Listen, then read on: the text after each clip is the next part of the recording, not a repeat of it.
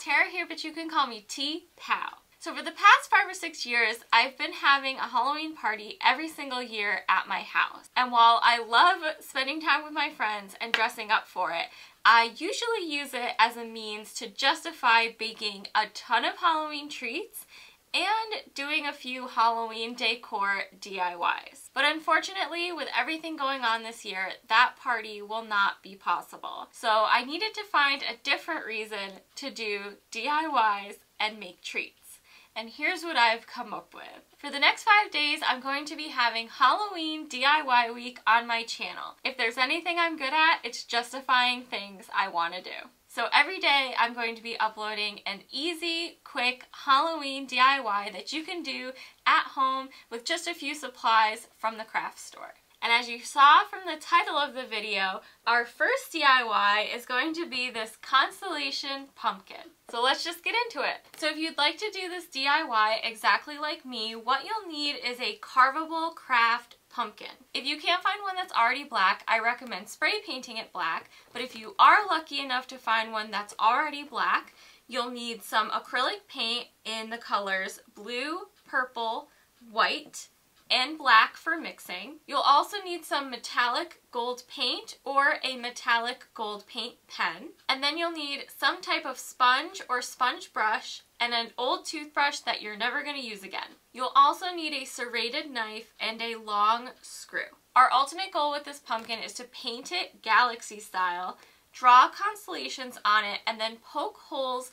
where some of the stars would be so that when we put a light inside, it'll shine through the holes we've made. Now, if you don't want to go the extra step of putting the lights inside the pumpkin, you won't need the knife or the screw, and your pumpkin doesn't have to be carvable. So there's lots of options here. And I also wanted to mention that you could totally do this with a real pumpkin.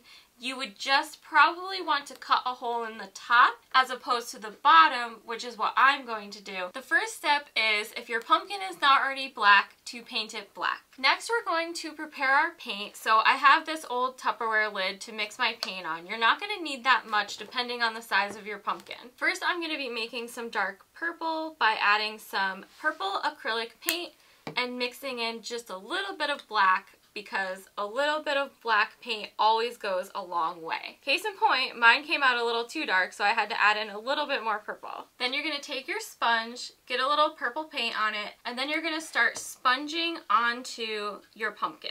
And we definitely don't want the paint to be super opaque. We want a little bit of the black pumpkin to show from behind to create that galaxy effect. So you want to take a little bit of paint at a time and then sponge it onto the pumpkin and kind of dilute it a little bit. So continue around your pumpkin making random splotches, picking up a little bit of paint at a time, and then pressing it onto the pumpkin until there's pretty much no more paint on your sponge. When you're making your splotches, try to make them pretty organic looking.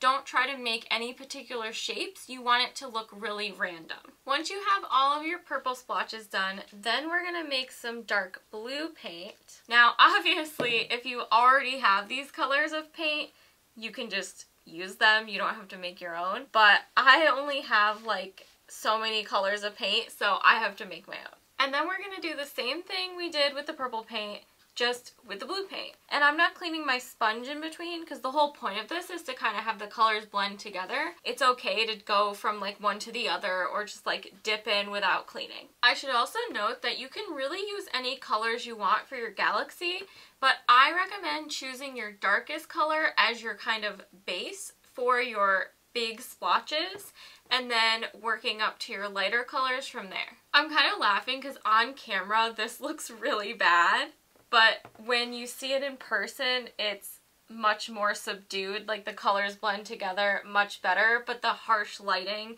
is making it look a little crazy. But I promise when it all dries, it'll look okay. I wasn't going to do this, but now that I have this gold paint lying around, I kind of want to make some splotches of gold as well. This next part can get a little messy, so I put some paper down, but you're going to want to grab your white acrylic paint and your toothbrush. You might be able to see where this is going, but we're going to dip our toothbrush into the white paint, and then we're going to take our fingers and we're going to pull back on the bristles to flick the paint at the pumpkin to create like little specks of white to serve as stars in our galaxy. And you can do as much or as little as you want. This for me is the part that really makes it look like a galaxy instead of a crazy splotchy pumpkin.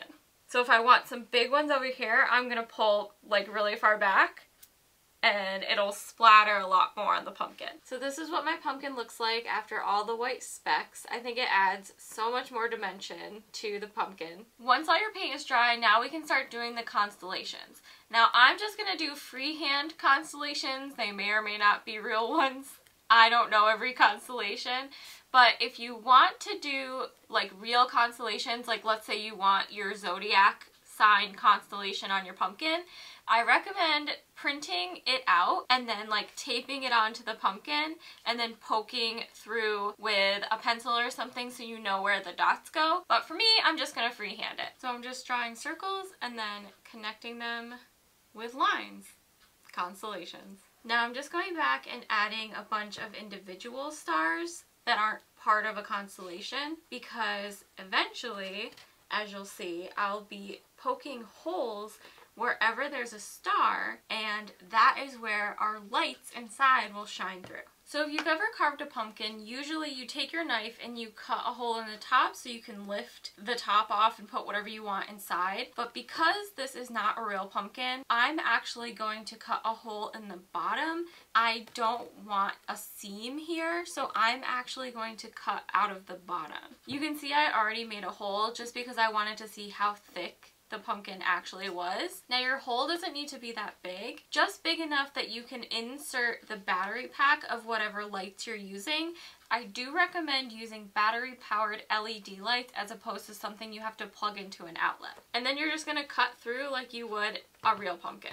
I'm not even going to keep this because it already has a hole in it from when I tested it. You're welcome to keep it and insert it back in, but once your pumpkin is sitting there, it's not like the battery pack is gonna go anywhere, so it really doesn't matter if you keep the piece or not. Now for this next part, we're going to poke holes in the pumpkin anywhere we want light to shine through. And you can totally use a drill to do this, like a cordless drill, and it would be super fast and super easy, but not everyone has access to that, so I was trying to think of a way to do this without any kind of power tool, and what I came up with is just this long screw that I can poke through the pumpkin. So for example, it just literally, if I press hard enough, it just pokes through, and you can like shake it back and forth a few times to kind of like make sure the hole is open.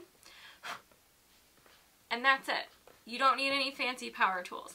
I do think it would be quicker with a power tool, but you certainly don't need one. The final step is to put in the lights, but it's not very impressive in the light, so let me show it to you in the dark.